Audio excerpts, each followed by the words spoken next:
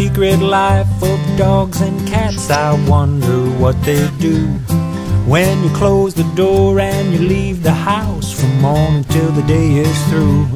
Well, I thought about it just the other day, because I didn't know. Do dogs and cats just lick and scratch every time you go? So I went to the local spy shop and I bought a thing or two, like a mini supersonic camera, and I hid it in an old pair of shoes. Now when I came home later that day, I couldn't believe what I saw. All the film from that hidden camera, was that really my cat and dog? Ah, the plot thickens.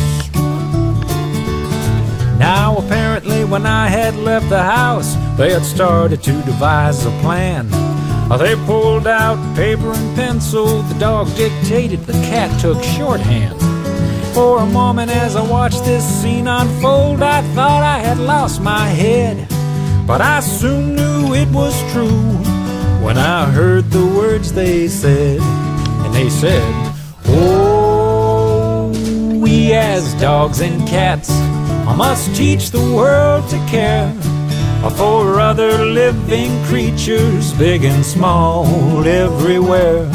For if man can love a dog or cat, he just may one day find towards other living beings he will always be kind.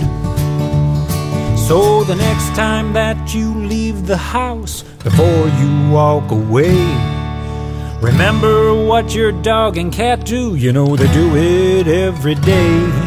They plot and plan to teach each man and woman a thing or two about unconditional love, and they do it from morning till the day is through. So now you know, 'cause you've been told the story of the secret life of dogs and cats.